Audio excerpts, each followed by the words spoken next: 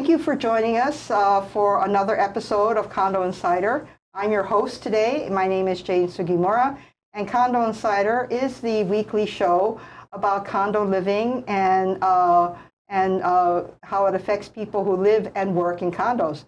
And today I have as my guest a good friend, John Morris. He's an attorney and a partner with Ekimoto and Morris. And he's had his firm, specializes in condo association law. And we're going to be discussing non-judicial foreclosure. What's the beef? We had a bill, Senate Bill 551, this session, and it was very, very controversial. And having attended the hearings, I kind of think that some of the people who were there, and even some of the people who were following the bill, didn't quite understand it. And so hopefully, and since it's now a law, I've asked John to come and help us understand it. First of all, thank you for joining us, John. Yes, thanks for inviting me. And why don't you tell us about your firm and tell the listeners about what you do? We represent mainly condominiums, some homeowner associations. We do general advice, plus we also do collections and enforcement of the rules. So that's basically our practice. Okay, and we're here to talk about basically, there was a bill this session, Senate Bill 551, that caused a whole lot of uproar. We had very challenging testimony on both sides on this bill. So why don't you tell us what it was all about, Senate Bill 551? Well, it was in response to several appellate decisions in Hawaii, plus there was a district court, federal district court, which, from our point of view, essentially rewrote history because they said the legislature had not intended to allow condominium associations to conduct non-judicial foreclosures unless they had some kind of an agreement with the owners or unless the authority to conduct non-judicial foreclosures was written specifically into their governing documents. Couldn't be just a general statement of the right to foreclose. It had to say non-judicial power of sale foreclosures. So we, as an industry, as attorneys representing, were very surprised to see these decisions because back in 1999, when we first got the right to conduct non-judicial foreclosures, there was no question in our mind that the legislature did intend to allow us to use the non-judicial process. Why don't you tell the audience, what's the difference? What is a non-judicial foreclosure? Well, it's in some ways is like a do-it-yourself foreclosure. You do not actually have to file paperwork in court, but you do have to follow a specific procedure. When the law, the recent law, which has been in effect for 6 or 7 years, it requires you to notify the owner that you're intending to conduct a non-judicial. Then you have to give them 60 days to do something if they are going to try and pay off. They have a right to propose a payment plan of up to 12 months. But it's a foreclosure in which the association, usually through its attorney, can notify the owner of their delinquency, notify the owner the association intends to foreclose, give the owner notice, and hold a sale, put an advertisement in the paper, advertise the property for sale, and sell the property. In contrast, in a judicial foreclosure, you have to file a complaint in court, move for summary judgment, which is judgment simply saying that you are owed money, you're entitled to sell the property, have the court authorize you to proceed, and have the court appoint a commissioner to sell the property. The commissioner, as in a non-judicial, advertises the property, holds an auction, and sells the property. So the process is essentially the same, except in a non-judicial, the association does not have to go through the court process, but they do have to follow very specific procedures written into the law as to how. Why would an association have to do foreclosure to begin with? Well, the problem is if someone is not paying, at some point the association has to take action to get paid. They don't have a lot of alternatives, and probably the most effective alternative is telling the owner, if you cannot afford to stay in this association, we will have to foreclose on you. sell the unit to someone who can afford to pay their maintenance fees, because the problem is if you don't pay, it means all of your fellow owners have to make up the difference. So it can be very difficult for a board to allow an owner to stay in a condominium or a homeowner association if they're not paying, because the others have to pay. To explain to some of our owners who may not understand, with a condominium, why as a person who owns a unit in an association, a condominium association, you are required under the governing documents, which basically say what you're supposed to do and what you can and cannot do, that you have to pay maintenance fees. And the maintenance fees are used to operate the building, right? They pay for the electricity, the employees, the insurance, they pay for everything that's necessary for the association to operate this building. And so basically, if people don't pay their maintenance fees, I mean, it's feasible that you might have to lay off your staff because you don't have money to pay them.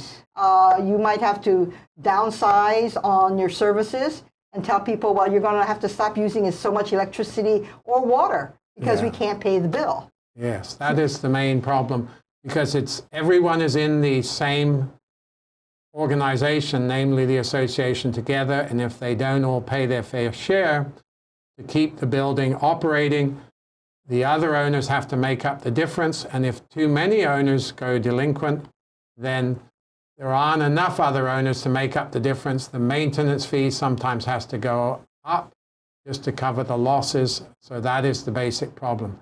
Without every owner paying their fair share, the other owners have to make up the difference. And to give you an example, I think just before the show, I was telling you about, during the 2008 period, there were all these foreclosures. During the recession, there was somebody in Kihei who called me and said that their building was like 80% investor-owned and 20% owner-occupant.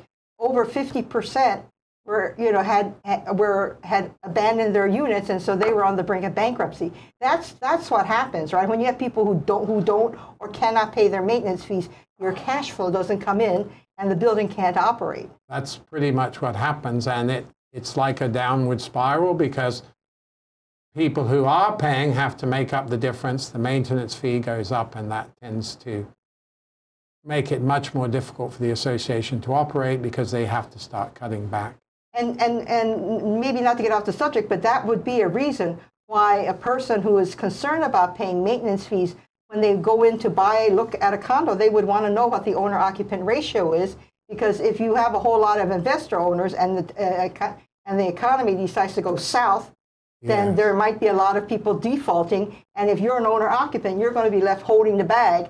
And maybe subsidizing all those people who don't pay their maintenance fees. And that's why a lot of lenders look at the same statistic, because they're worried that if a building has too many investors, they are not heavily invested in the project, and they're more likely to walk away if they feel like they're losing money than someone who actually lives in the project. Okay, and so, so when you advise condo associations on collections. So when would an association decide whether to use, a judicial foreclosure or a non-judicial foreclosure?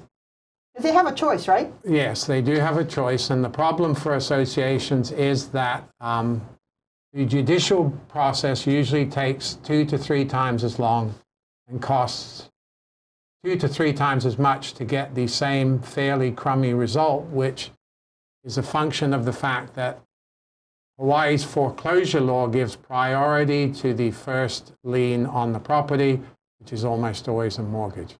So the association board is faced with the proposition of spending $10,000, $12,000 or more and taking a year and a half to complete the foreclosure, or spending maybe $4,000, $5,000, $6,000 and taking 6 months to complete the process. And part of that problem is that when there are foreclosures, there are usually a lot of foreclosures. They clog the courts. It takes the courts longer to schedule. And the problem is the way the association operates. It is often trying to foreclose on a property that is essentially worthless. And the reason is because if there is a mortgage on the property, that will always take priority. And that will be, any sale the association makes has to be made subject to that mortgage. And you know, when you do these non-judicial foreclosures, and I, you know, being president of a condominium association who has done non-judicial foreclosures, the reason why we've done it is basically to get the unit back, because usually we're the ones who buy at the auction. Yes. You know, are the ones who are bidding on it, and we take it back, the unit, and we rent it, and we use it to basically pay back the delinquency, yes, and to provide cash flow to the association so that they get paid maintenance fees for that unit that wasn't paying before. Yes, that's pretty much what most associations, because the problem is if you are going to start a foreclosure, you get the title report, you look in the title report, the unit's worth $400,000, but it has a mortgage of $500,000. You know that when you hold your foreclosure auction, you will have to sell that $400,000 unit subject to the $500,000 mortgage, which means anyone who buys that unit will buy it with the mortgage still on the property. And unfortunately, the holder of that mortgage can then come and foreclose on their mortgage and wipe out the buyer's interest. So that applies to associations, that applies to anyone else who buys from association. They can lose all of their interest, and they cannot do anything that affects a mortgage that was recorded prior to the association's lien. So that's the problem facing most boards. They are trying to foreclose on a property to sell it at auction when it is actually has a minus value. It has a mortgage on it which will stay on the property, and the association will have to sell it subject to that mortgage. So someone who buys it will know that at some point that mortgage can also be foreclosed, and it will wipe out the association's interest or the interest of anyone who buys in an association auction. And you know, when you sell it subject to the mortgage, I mean, the people who come to the auction, and there is a public auction where you actually have a sale. Yes. And there are people who are interested who will show up because they've seen the newspaper ads that give the date and time of the auction. And so they come thinking they're going to pick up something cheap, right? Yes. And so they're told, you buy subject to mortgage, and they're given written notice on a fact sheet that it's they're buying it subject to a mortgage, and the name of the lender is on the notice. We try to do that because if we don't do that, there are people, you can say it, you can try and explain to them, but they will bid and sometimes buy the property, and then they'll find out that they bought it subject to a mortgage that is more than it's worth, and that mortgage is still on the property. So you're right. We always try and fully disclose that the association's auction in almost every case is subject to a prior mortgage which will remain on the property after the association's auction. And so let's just give an example. Let's say the association lien is $3,000. Yeah. And so they have a lien by statute. Yes. And then you do the non-judicial foreclosure, so the auction is held to foreclose that $3,000 lien. Yeah. And so typically the association will bid its judgment. They don't have to actually put $3,000 on the table. No, they credit bid. They credit bid, so they can bid $3,000. So let's say I show up at the auction. If I want that, I have to bid higher than the $3,000. And so if I bid $4,000, if the association wants to give it to me, I have to write you a check for $4,000. It goes to the association, right? And I get this property. But let's say the very next day, First Hawaiian Bank is the lender, and they decide to hold a foreclosure. I lose that. I never get my $4,000 back, right? No, because you bought that. When you bought it, all you got were our rights as an association, and our rights as an association are subject to the lender's rights because their mortgage is the first lien on the property. So that's one of the problems we often had. People would say, how can the association buy it for $1? And we would say, because nobody wanted it, because it was worth $100,000 less than the mortgage that would remain on the property after we sold it. So, and nobody knows when that lender is going to come forward and foreclose. That was pretty common. We would push forward with the foreclosure because the board felt compelled to do so out of fairness to the owners who were paying. We would hold an auction, and sometimes within just a few months, the lender would come along behind. They would foreclose. They would wipe out our interest.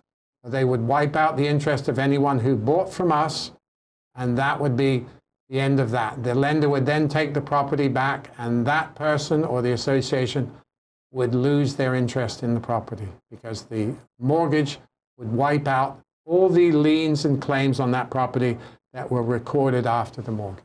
Okay, well, why don't we take a break now, because now that we've kind of explained it, when we come back, we'll talk about the court decisions and how that affects us. Okay, we're going to take a 1-minute break. こんにちは。ThinkTech Hawaii が日本語でお送りしています。こんにちはハワイ。ホストの国瀬ゆかりです。毎週各週月曜日、2時からですね、日本語で活躍されていらっしゃるハワイのいろいろな方をお招きしてゲストショーをお届けしています。ぜひご覧になってください。Hey, aloha everyone, and welcome to the ThinkTech Hawaii studio. My name is Andrew Lanning. I'm the host of Security Matters Hawaii. We air here every Tuesday at 10 a.m. Hawaii time, trying to bring you issues about security that you may not know, issues that can protect your family, protect yourself, protect our community, protect our companies, the folks we work with. Please join us, and hope you can maybe get a little different perspective on how to live a little safer. Aloha.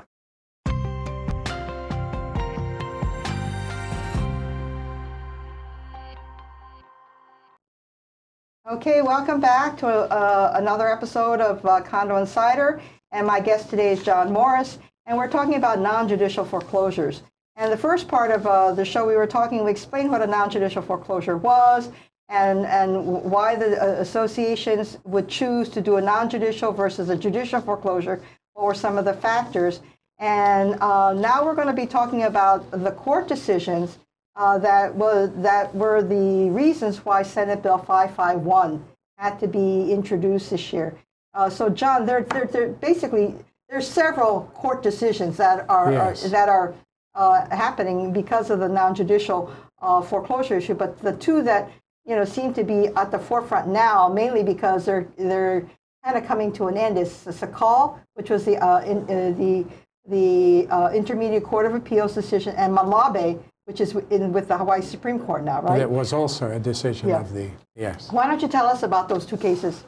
Well, they were appeals from lower court, circuit court cases by owners who'd been foreclosed on, and their basic argument was that the association did not have the authority under the condominium or any other law to conduct a non-judicial foreclosure, which, to be honest, was news to us because many of us were there in 1999. And you and I were both down there. We were both down there, and we were both aware the legislature went out of its way to provide remedies to associations in 1999 because they were suffering such severe delinquencies.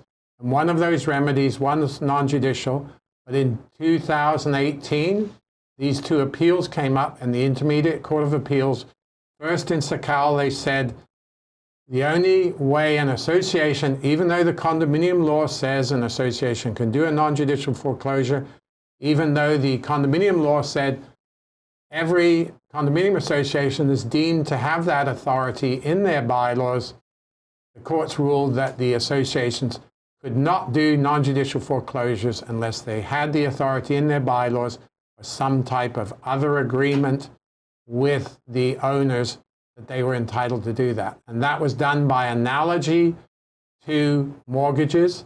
When people sign a mortgage, it will have a clause in there saying, if you fail to pay, we can conduct a non-judicial foreclosure. The court said associations were subject to the same rule, which again was a surprise to associations because of the efforts and the way in which the law had been structured to give them that authority. So both Sakal and Malabe, Sakal was, there were two different laws, but they reached the same conclusion. Associations, in this case condominium associations, could not do non-judicials unless they had specific authority. It couldn't just be authority to foreclose. It would have to say, this association can do a non-judicial power of sale foreclosure. That either had to be in the documents or some type of written agreement. I think with the Sakal decision, what it does reflect is, things don't happen in a vacuum. And you and I were both back in 1999, in 1999, before the legislature. Yeah. And so the people who made the decision in 2018 in the Intermediate Court of Appeals, they're making assumptions. I mean, when I read the opinion, and when they said there's no legislative history, I'm thinking, excuse me, I can remember being there. I think I was there, and I think I remember seeing these committee reports. That was a surprise. And it was, the facts at that time was because we were going through a recession, it was taking us so long for associations to get through a judicial foreclosure. It took us 6 to 8 months even to get a motion for summary judgment. Yes, it took us another 6 to 8 months to get a motion to confirm. We were in court for 1.5 to 2 years if we were lucky, because there were all these cases that were jamming up the foreclosure court. There was only one foreclosure judge who was handling everything. And we went to the legislature, and there were a whole lot of other issues, but this was their fallback position. And it was very clear to me, being there and being a witness to the event, so to speak, that they intended us to have the right to do non-judicial foreclosure. Yes, that was it. And we explained to them, we said we're losing money because of the problem of the lender always being in first position, because of the problem the unit dropped in value below the amount of the mortgage, making it essentially worthless. That was one of the options they gave us. And the other problem, of course, was even if the lender was foreclosing, it was taking them 1.5 years to complete their foreclosure. And during that time, associations would usually be getting nothing. Right. Because there would be no one paying. And that meant that the other owners who were complying with the law and making their monthly payments, they ended up subsidizing the people who didn't pay. Yes. And so that was the shock to almost everyone when the Intermediate Court of Appeals ruled that, based on their view of the legislative history, there was no intention to allow associations to do non-judicials unless they had specific authority, which in fact they did have because of the way the condominium law worked. That was deemed to be part of their bylaws as a matter of law. But that was a big shock, and that's what led to SB 551, which is now Act 282. We went back to the legislature and said, we must be missing something. When we asked you to do this 19 years ago, you were very clear that you were helping us out. And in fact, in 2012, we even went to the legislature and said, we would like our own foreclosure law. We don't want to have the terms mortgage and all the rest of the stuff.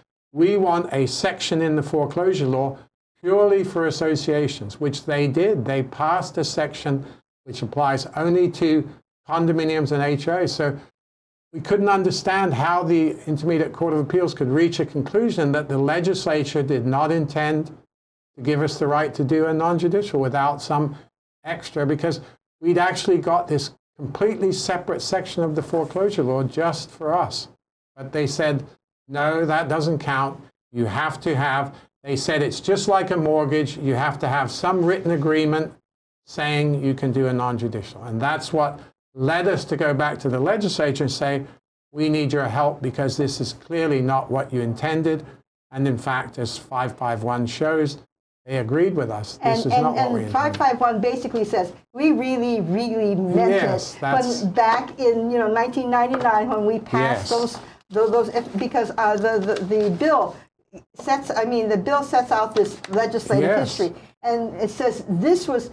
And it talks about the committee reports, and so it kind of regurgitates everything that we were all aware of this whole 19-year period. It's only the ICA, for some reason, who didn't seem to understand this legislative history that all of us were part of. We participated in it. And so we couldn't understand the Sakal decision when it came out. And so, in fact, I think one of the legislators, when we went to ask them to do the predecessor, when we were talking about what became Senate Bill 551, is like, why do you need this? It's like, because there's this court that says there's no legislative history, and there's plenty of legislative history. So we need for you to come and do a bill that says, yes, there's legislative, and we really meant it. And so this is setting them, and this is not unusual because legislatures, they don't do it all the time, but and when there has been a miscarriage of justice, the legislature can tell the judiciary, hey guys, you got it wrong. Yes, and that's what this... And that's what the Senate Bill 551 is all about. The first section actually goes into some detail about what they did intend over the last 20 years. And so that's very helpful to us. There are other provisions, but that, as you say, confirms that we did really mean to allow associations to do non-judicials without any additional agreements or anything else. It was our attempt to help them out.